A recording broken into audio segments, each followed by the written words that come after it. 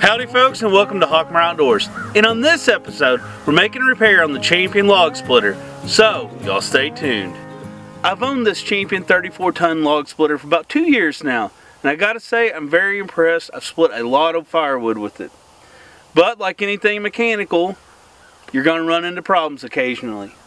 Last year, I broke my pull rope for my starter.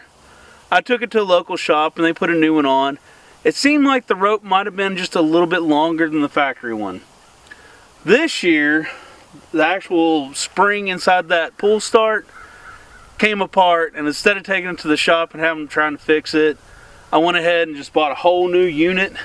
I think that's going to be a lot easier than trying to fix this one. Doesn't look like a hard process, but let's get into it. Now, to take your starter off, there's 3 bolts on there holding it on. Takes an 8mm socket. With this one, I've already pulled all the guts out of it, so it's just this cover on there. I just wanted to put that back on there so I didn't get a bunch of debris and stuff when I was driving down the road with it. But get this cover off, and hopefully the new one just bolts right up. There's a look inside the starter without the cover on it. The part that was broken on mine was, I guess, the teeth that are supposed to grab onto that starter and pull it. I just found them sitting in there. To buy a replacement part, I did a quick search on the internet and I found this company called V-Power Equipment, and it looked like a direct replacement, and it looks pretty good. Shipping was fast on it. I ordered it last week, and I got back in less than a week, so that's really good. Hopefully it bolts right up. I'm always nervous when I buy parts online.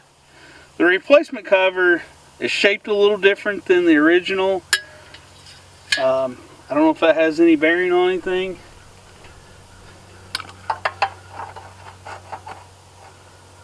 The holes match up on the bolts. That's good. Let's go ahead and bolt it in and see if this thing will crank.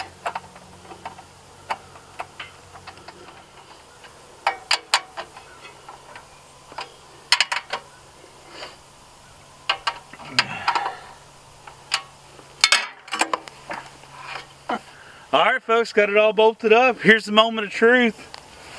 I gotta turn my gas on.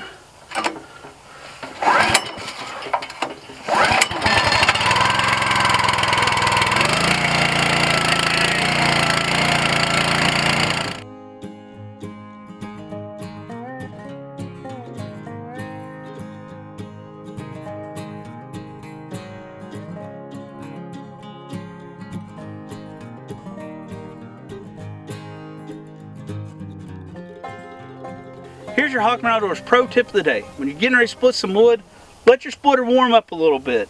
Cycle it a few times, let that hydraulic fluid warm up. It's going to go a little smoother. Then, when you're getting ready to call it a day, go ahead and cut your gas off and let all that gas burn up through there. It'll make starting your splitter a little easier next time you come out. Plus, if it gets really cold and you got a little water in your gas, it's not going to freeze in your carburetor and could potentially cause some damage there. So that's your Hawkmar Outdoors pro tip of the day. My final thoughts on the V-Power Equipment pull start on the Champion 34-ton log splitter. Gotta say, it starts up just fine, no troubles whatsoever. The pull cord itself seems a little shorter than the factory original, but it starts the machine no problem. The assembly itself seems a little lighter weight than the factory original too. If I have any issues in the future with that, I'll be glad to let you guys know. Ordering from V-Power Equipment was super simple. This thing was about 30 bucks, and it shipped here in less than a week. And that's great, because I need to get this thing back up and running and make myself some money.